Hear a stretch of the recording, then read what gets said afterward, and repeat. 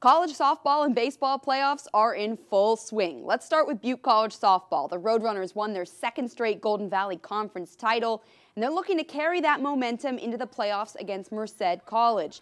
Bottom of the first, Alexis Detweiler hits a line drive to right field. Dylan Gonzalez comes home on the RBI single, 1-0 Butte lead.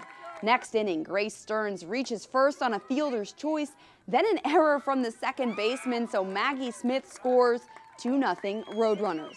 Fast forward to the fourth now. Ashley Carbaugh cracks one back all the way towards the wall. That's an RBI double, and Butte leads 3-0. The Roadrunners tack on 5 more runs, including a Dylan Gonzalez 3-run homer to win 8-0 in 6 innings.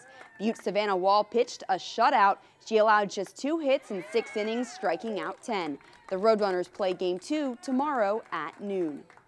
10th seed Butte College baseball also won the first game of its playoff series, a 4-3 win over 7th seed Santa Rosa. Peter Andrews went yard in the second inning to put the Roadrunners on the board. Then it was the Austin York show, a 2-run RBI double in the third, then a solo home run in the 6th to secure the victory.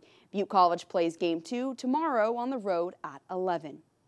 Chico State softball made a surprisingly early exit from the CCAA tournament today. The Wildcats fell to Cal State Dominguez Hills 6-5 in the loser's bracket of the double elimination tournament. Chico State trailed 6-4 in the 7th inning. Taylor Behrens hit one out of the park to bring it within 1, but the Wildcats couldn't complete the comeback. This after they lost to Sonoma State in extra innings yesterday. Even with the losses, the Wildcats likely have the NCAA tournament ahead. Chico State learns its fate on Monday.